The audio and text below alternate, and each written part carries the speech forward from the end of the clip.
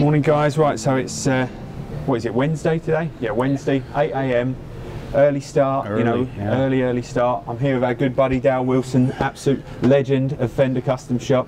He's built some of the best guitars we've ever had. You know, I'm not just saying that. You know, I know a lot of people you know, that look at our YouTube and social media things and all that know that we absolutely love Dale's guitars. And Dale's going to give us a little bit of an insight today of what kind of stuff that he does, and give us a little tour around the Fender Custom Shop. I know you're feeling a little bit sick today. Yeah, I'm a little under the weather there. The NAMM Tracks is here already, Yep. so I think you're just using it as an excuse to duck out of the event. Oh tonight. man, I'm there tonight for sure. So why don't you give us a tour? Let's go. Let's do it. So these are our apprentices. Cool. This is Hi. Nick. How you doing? My Carlos. name's John. Pleased to meet you. Hiya. Hiya. John. Nick, pleased to meet you. kind of takes care of everybody around here. Yeah. Anybody that needs help comes to Nick, and he helps them out. Carlos mainly helps Todd. Yeah. So that's probably one of Todd's guitars right there, huh? Or is that one of your guitars? Scott Fields. Oh, okay. Oh, there you go. Helping everyone out. Yeah, this is Levi. Okay. Levi takes care of our repair department. Cool. So he does a lot of, he also helps a lot of the guys out, but mostly he does repairs for us. And this is Tony. Hiya. Tony How you Corona. doing? He's my apprentice now. Oh, cool. Excellent. So I got him about a year ago. He's doing a great job. Teaching him the arts of the killer relicing. I'm none of the relicing. I don't do the relicing with him, but a lot of the NAMM stuff. He's an incredible buffer. Nice. Yeah. Is that a Rosewood? And actually, it's for a Rosewood Telecaster.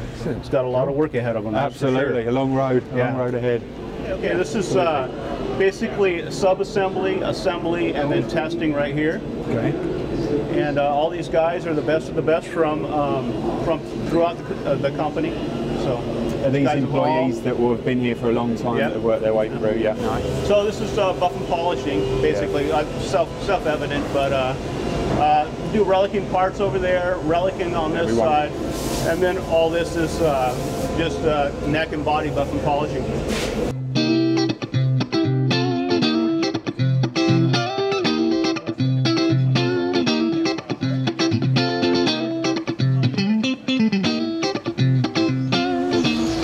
Out a lot, so all this for you. Oh, lovely. That's pretty badass. Yeah. I'm pretty stoked on that one right there. Yeah. Yeah, that's a beast, that one. That one looks pretty tasty underneath there, that one. Yeah. Nice and tight. Yeah. That was nice too. Yeah. That one.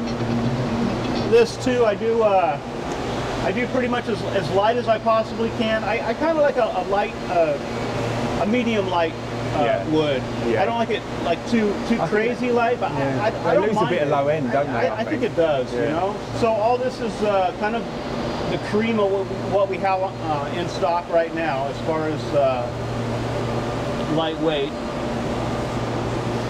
Where are we off to next now? We'll walk around the whole factory and then pop out, go through inner sand, and pop out again, and then come on back to the custom shop. Do it.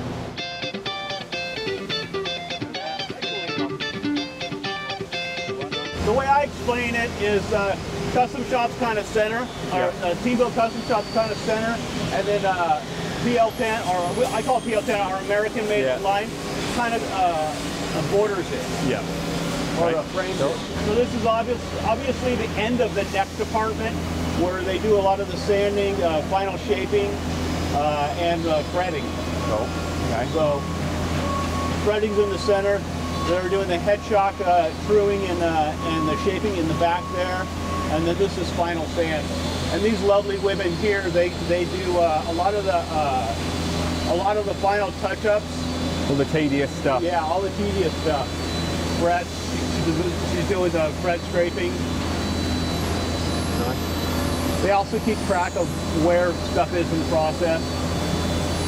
And this woman here, she's incredible at taking a ugly knot and turning it into a beautiful bird's eye. Like on a bird's eye, if you have some kind of like a green sugar stain or whatever, she could take that and turn it into a bird's eye to where it just looks wicked. It saves a really beautiful piece of wood that would normally just get tossed aside.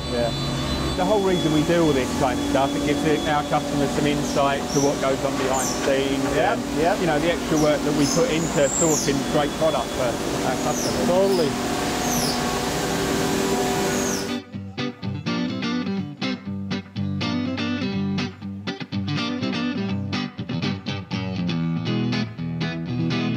A lot of the work after this is all done by hand, though. Okay.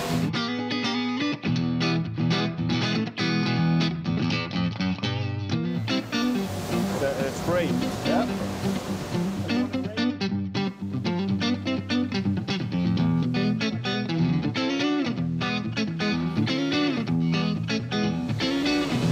They're doing their radius for the fretboard right now.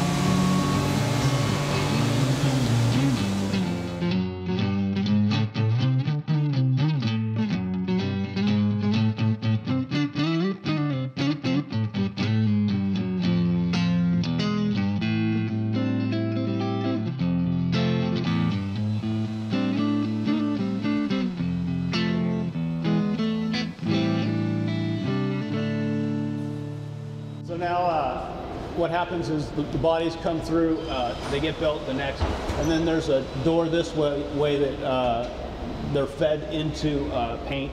Paint is over here, and then from paint they go in and out of inner sand to get the required undercoats and then top coat. Nice. Go ahead. Hey man, how's it going? This is inner sand for custom shop along just this little area right here. So again, once they're finished in the mill, they come here. Actually, they go to paint department, get all the required undercoats, come here and get the inner sand.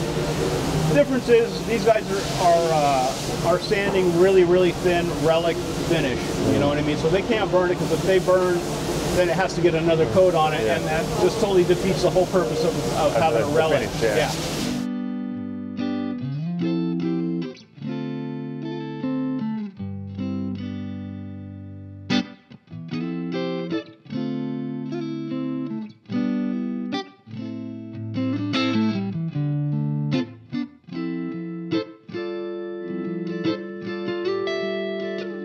And then this is our buff and polish department.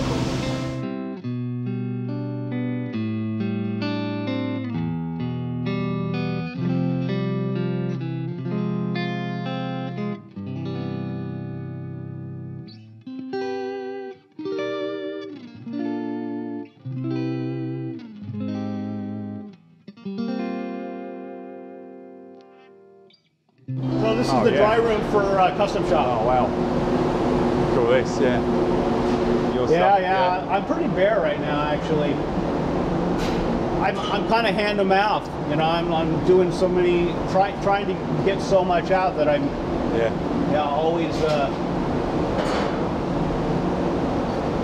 always just grabbing them and getting them out. Getting them done. Getting them done. Good man. Hello. Sorry to crash in. Is it okay? Yeah. Okay. I'm doing something for Galista. Oh, okay. Yeah. So this is Josefina. Hiya, pleased to meet you. took over for My name's Abby. John. How are you doing? Thank Hiya. you. So she does all the winding for Masterbuilt and a lot for Teambuilt, and then the aftermarket, you know, pickups. Yeah. So how old is this machine? Is this a fairly newish machine? This was Abby's machine, so Yeah. she worked on it for I don't know how long, but yeah, for a long time. If there was anybody in the whole factory to take over for Abby, it was definitely Josefina. She worked with Abby for quite a long time. Yeah. Even before you came back over, huh? Yeah. You worked with her on the line, and then Thank you, Josefina. Thank you. Have a good day. Bye bye. And you. Mad scientist at work. Yeah. they'll get to touch Legos. They don't allow me to touch Legos.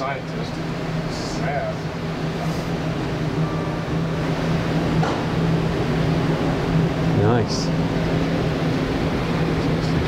Making it happen. Contours going up. That's bitching. First I've seen it actually. So what do you think it is then that's like in over the course of the last 2 years that's really done it? Why you think you've gone from like a year back order to this big, massive? Do you think the evolution of like the relicking techniques? And Yeah, things that you've most done? definitely. Yeah, I really spent a lot of time perfecting. I still am spending a lot of time trying to get my techniques better and better and better. Yeah. But that And we helped don't a lot. And we don't see the social ones media's that helped a lot too. we so. don't see the ones that go wrong as well. You know, yeah, it's funny. I've had a couple that have kind of gone wrong, and my whole theory in the beginning was, if it does go wrong, I can wash it and respray it. So there's really no fault. There's nothing. There's nothing. But I've never had one that bad to where I've had to wash it and redo it. So it's really worked out. But spending a lot of time on really trying to make it look old instead of relic. So how long would it take to get the body from this to this? It varies honestly from depending on what hours sort of, to a day. Yeah. You know what I mean? Sometimes I'll spend an awful lot of time. What is just on the longest process. part of it? Is it like the lacquer checking or the fine detailing that you A do lot of with it's the wear. Doing the wear. Trying to make it look believable, isn't Yeah, it? A lot of them are just, that especially some I'm colour. really sensitive to that stuff. Kind of anal about it, actually. Actually, check this out. Tony did this, and I've shown him, and he's kind of taken it to another level. So you got the green, you got the black, the all the different, just all that great. all in there, all that rust and stuff in there. This looks legit, and so does the, this was something for NAMM actually, and I just didn't make it. No. So kind of a fire glowish type inspired thing, Why is it not ready then? Is it not? It's ready now, but it's not. Okay. It's not. It wasn't ready in time, for the. So that could be unavailable then. Is that what you're saying? Yeah, this could be actually. Are you still getting quite a few requests for stuff like this, or is it mainly relic? I've been getting quite a few NOS guitar, requests. That's for sure. What you got going on over here? A few nice necks. Yeah, this is going to go on that the double kind bound of one. custom Paisley. double bound Paisley. Yeah. And then these are just for. I love what you do with the colouring. Like yeah, that's, you get like some of these fades and yeah. cut all this out. Oh yeah. Okay. All this stuff here. That's like I never like it where it's just like. Yeah, when it's just to there. Yeah. And then like that's like the neck on one of the and old then this guitars. finish also is such that I don't really. Say it too much, but this finish will wear off easily with the. But that's what people want. With the player. I think so too. Yeah. It'll make it more theirs. Yeah.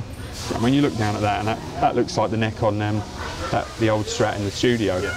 I love trying to nail old guitars. I love trying to nail There's so many look cool of them. ones I really out do. there, And there really is.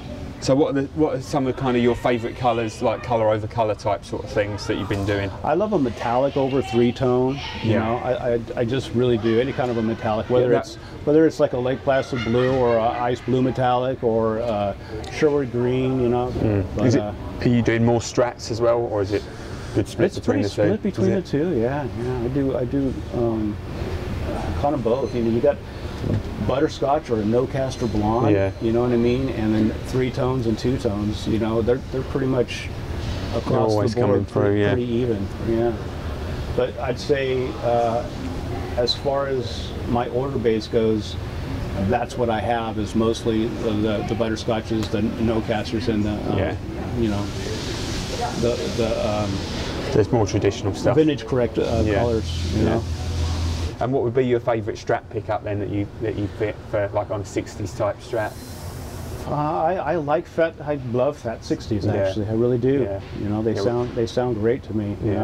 And they really capture the sound of the guitar, and that's really what kind of on a telly.